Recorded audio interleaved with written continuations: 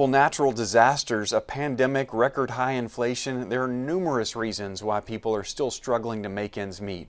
Jade Moore reports local nonprofits need your help more than ever to continue helping others. We served 282 families last month. During that food pantry, we'll have anywhere between 1,100 to 1,500 people.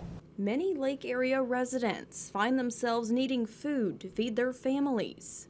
Our numbers are up. Right now we are serving more because we know that food stamps have been cut and people are out of work and people are looking for work. Between 400 to 600 cars will come through our food pantry. The effects of what started in 2020. It's been here since COVID, since the hurricanes especially. Are still being seen by volunteers and organizations now. We have them coming and calling every single day, needing emergency food supplies just to make it for a few days until the next paycheck.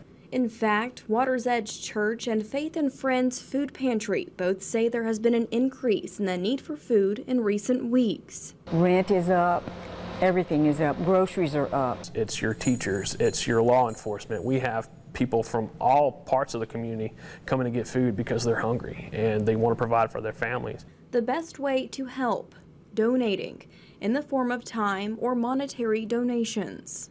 Food that we need to go and purchase, it comes directly out of our bank account, out of our pockets, from the people that have donated to the church. Jade Morrow, 7 News. More information about food opportunities can be found on our website. Coming up next on